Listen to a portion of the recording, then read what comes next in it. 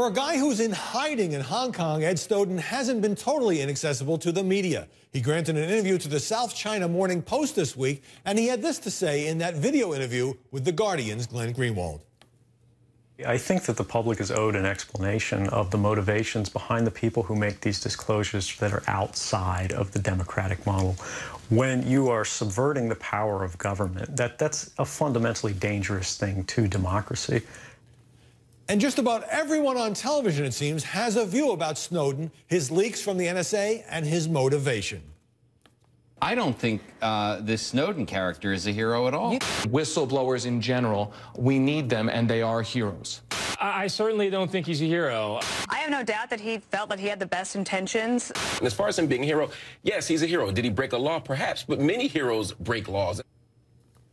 Glenn Greenwald has continued to work on the surveillance story and says more exclusives are coming. We've invited him back on Reliable Sources, and I spoke to him just a few moments ago from Rio de Janeiro. Glenn Greenwald, welcome.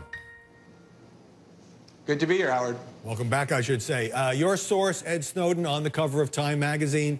Lengthy profiles in this morning's Washington Post and New York Times. Commentators calling him a traitor or a hero. Are you surprised by how personal the coverage of Snowden has gotten? Unfortunately, I'm not. One of his big concerns with coming out, really his only one, is that he knows that political media loves to dramatize and personalize things. And he was concerned that the focus would distract away from the revelations about what our government is doing onto him personally.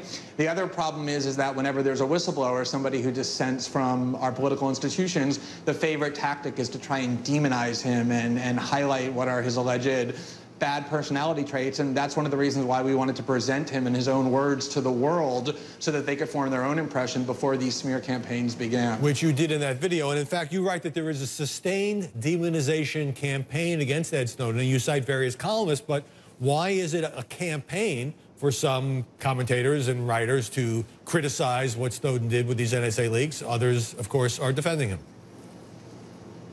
I don't think there's any problem with people who want to criticize what he did on the merits, although I think it's extremely strange that people who call themselves journalists find more contemptible than almost anything when somebody steps forward and brings transparency to what the government is doing. That's supposed to be their jobs. They should be in the lead cheering for that, but so be it. If they decide that disclosure and transparency for the government are bad things, I think it's odd that they call themselves journalists, but they have every right to do that. What I'm really talking about is this effort to smear them personally. Remember, the first instinct of the Nixon administration when Daniel Ellsberg published the Pentagon Papers was to break into a psychoanalyst's office to get his psychosexual secrets. David Brooks writes a column depicting him as a loser and a loner. Richard Cohen in the Washington Post did the same thing. It's the tactic of the establishment to try and demean people's psyche and personality as a way of discrediting their revelations with the public and distracting attention away from it. And that's, I think, what you're seeing. Then that's what I think is illegitimate. You have also come under attack for your reporting in the last 10 days, and since we had you on last week, for example, in London's Telegraph, columnist named Willard Foxton writes this. He's trying to figure out why he doesn't like you, and he says maybe it's the things that suggest he's a little odd, like self-searching his own name so he can pounce on people criticizing him. You can be a great activist or a great journalist, but not both. I think Mr. Greenwald should pick before something goes wrong. What do you make of that argument about you're blurring the lines between having a strong point of view and being a reporter, which you have been in this case? I think there's this mythology in journalism that has subsisted for too long and has really degraded how journalism is perceived, which is that in order to be a quote-unquote real journalist, you have to hide your political opinions or pretend that you have none. As human beings, we all have strong political opinions, and I've always personally believed that it's much more honest and it makes you much more credible to say explicitly what your opinions are rather than try and conceal them or hide them or have this conceit that you are free of them. I think that our reporting stands on its own. We've published 5 stories now, all breaking news. The only one about which there has been any questions raised, and I hope we can talk about those, and because they're illegitimate, is one of the stories, which is the PRISM story. All 4 of the other ones, everybody acknowledges are completely true, that the U.S. is collecting phone records on every single American. All of those stories have been unquestioned. And there's a very good article, in fact, by the New York Times public editor just today that says that journalism is changing and it's healthy because of the fact that sources can now go to people who aren't at these huge institutions that conform to these old-style rules that people view as discredited, that you can have strong opinions and crusade for transparency, as I've done, and yet still do very important journalism. And I think everyone acknowledges that these stories are that. That column by Margaret Sullivan echoed some of what we talked about last week as to why Snowden came to you as opposed to a place like the New York Times, which had delayed publication of that story about the Bush administration surveillance program back in 2004, 2005. But I want to turn to something else you've written this week. Actually, it's an interview you gave to the website Business Insider, where you're critical of the media in the way, or some in the media, I should say, the way they have handled this. You write about liberal columnists. Quote, I'm not surprised at their reaction. I've been amazed and disappointed for a long time at how the most slavishly partisan media Democrats who pretended to care so much about these issues when doing so helped undermine George Bush are now the loudest apologists and cheerleaders for these very same policies. But why is it necessarily an example of hypocrisy if somebody criticizes what Edward Snowden did? He did, he acknowledges that he broke the law in doing these leaks without necessarily, and at the same time have some ambivalence about these surveillance programs. Well, remember, Howard, I first started writing about politics in late 2005, and I focused almost exclusively for the first year on the NSA scandal back then, which was revealed by the New York Times a year late, but better late than never, that the Bush administration was eavesdropping on Americans without the warrants required by law. And the way that I developed a platform was that almost every progressive, liberal, Democratic blogger, media outlet, person with a platform would promote the work I was doing. I was using my expertise as a constitutional lawyer and my interest in these issues. And they were all cheering for the condemnations I was issuing. There were all kinds of controversies just back then, exactly the same as the ones now. Alberto Gonzalez threatened to prosecute the New York Times for publishing that story.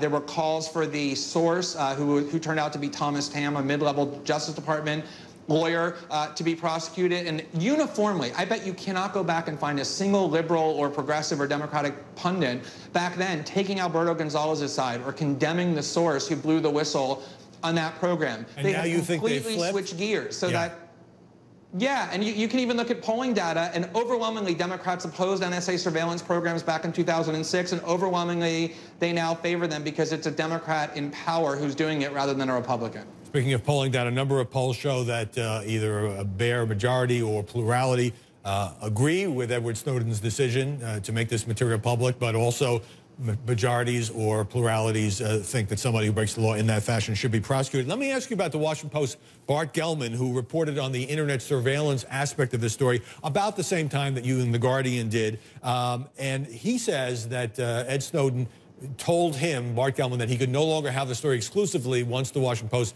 wouldn't agree in advance to publish all the documents he was turning over. Were you aware that Snowden was dealing with Bart Gellman at the same time that he was dealing with you? I was, and what Mr. Snowden told me was that he thought it was a good thing to have another media outlet, especially one at the heart of official Washington, invested in these leaks, namely the Washington Post. He told me that Bart Gellman was working on only one of the stories, which was the PRISM story, and that turned out to be true, and we were going to work on all the others, and if we wanted to, we could work on the PRISM story as well. But I think it is significant that the PRISM story in particular was published by Bart Gellman, a two-time Pulitzer Prize winner, and vetted by all the Washington Post editors, as well as the editors at The Guardian and me as well. And yeah, the source did want the Washington Post involved in that part of the story for right. good The PRISM reasons. story refers to the electronic snooping on emails, Facebook postings, and things like that. And there was some pushback because the tech companies involved said they hadn't fully cooperated, but I think it turns out that their definition of what the government was doing and the government's, what's shown in government documents turned out to be different. Your point is that you reported both sides. Correct. Okay, let me briefly ask you before we go. You say that in the time that you've spent with Ed Snowden, you've gotten lots of documents from him, classified documents that will be the basis of future stories. Are there things that you will hold back because you might make a determination that it could harm national security? Yeah, I mean, there are things that we've already held back. And in part, we're doing that because we want to honor his wishes. He didn't want us just dumping documents that would, for example, enable other countries to copy the massive surveillance scheme that the NSA is building and impose that on their own citizens. So we don't want to print blueprint guides for other countries and intelligence services as to how to replicate what the NSA is doing. We just want to inform the American people about what their government is doing so they can democratically decide if that's what they want. Right. Well, when we spoke last week, Glenn, I certainly didn't realize we would find out so quickly who your source was. And naturally, as I mentioned, that has become a big story as well as your own reporting. Glenn Ringwald, thanks very much for joining us this morning. Thanks for having me, Howard.